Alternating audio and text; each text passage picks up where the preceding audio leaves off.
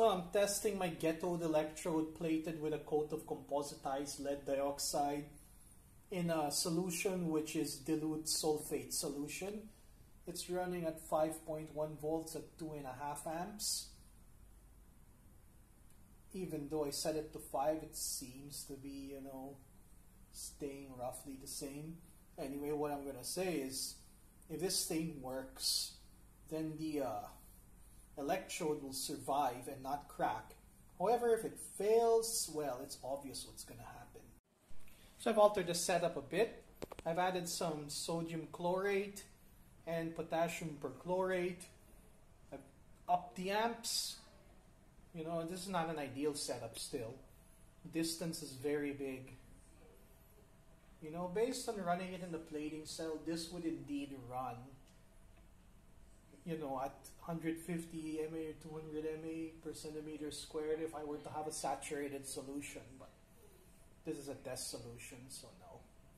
Anyway, I'm going to leave it running in this test solution with stirring on, just because we are simply only testing whether or not these conditions are erosive to this electrode. So far, it seems that it's steady. Anyway, I'm going to let it run for like a day or so.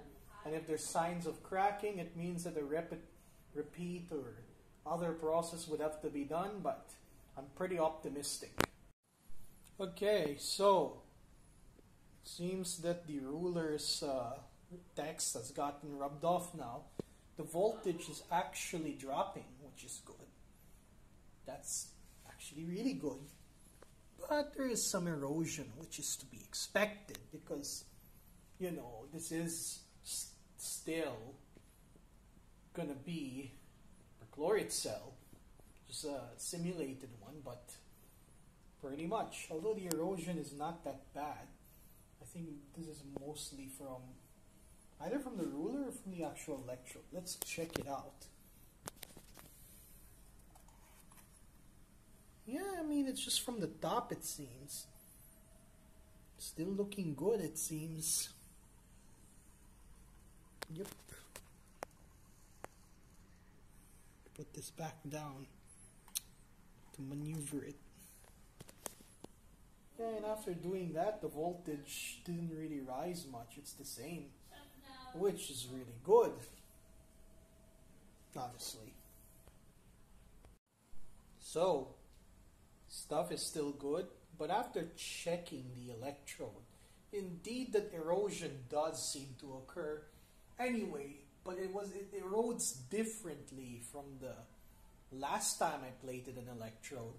Now normally when lead dioxide erodes, it normally came off in large plates, but I'm getting particle erosion, which means that the stuff underneath is still active. Now I'm just going to keep pushing this to the limit, see how far it goes, really. But this is actually good news that it's eroding like this and not the other way, But overall, this is an expected result, to be honest. Anyway, the plating condition was just tested. It's not ideal. But overall, plating alpha lead dioxide, my final verdict on alpha lead dioxide is it's not as good as alpha beta, which is a mix of both, but making a beta lead dioxide bath is annoying. Anyway, I have lead nitrate. I can make lead nitrate easily. I have all the nitric acid in the world to run this thing. So here's the aftermath after the electrolysis. No titanium is showing. That's just the super glue layer that I decided to put on, which was pretty futile anyway. But the good news is this electrode at the very end was still functional and there was absolutely no damage to it, except for a few powdery erosion, which means that indeed coating your titanium in some sort of pre-coat indeed protects it and allows it to be used for lead dioxide treatment. There's my other electrodes.